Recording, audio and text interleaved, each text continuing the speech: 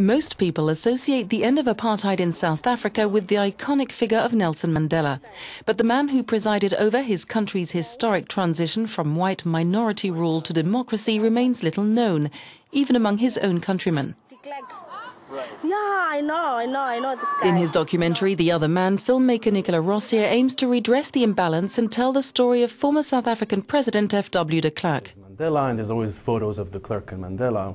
But every time there's, a story of Mandela, de Klerk comes 1 or 2 minutes in the whole program. I said, well, why? I'd like to understand what really happened with this guy. My name is Frederik Willem de Klerk. I'm called by my initials, in Afrikaans, my home language, FW, in English, FW. There was basically an opportunity, and I think de Klerk seized it. But what was interesting is nobody knew his background, nobody knew where he came from. Mandela and de Klerk shared the 1993 Nobel Peace Prize for ending minority white rule and laying the foundations of democracy.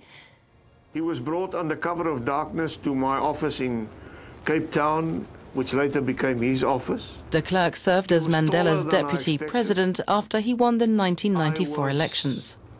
Impressed by how ramrod straight he stood. I think the film is a good anchor for debates about racism and the legacy of apartheid, and also the legacy we have here that we don't really talk about. So in a sense, I think it's going to be a film that's going to have, many people are going to watch it and over, not just from a conflict resolution perspective, but also because of, the racism in our society.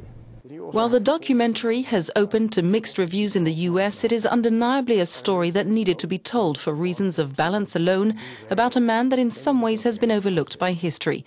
The Other Man is scheduled for release in South Africa this summer. After Klerk and of Mandela.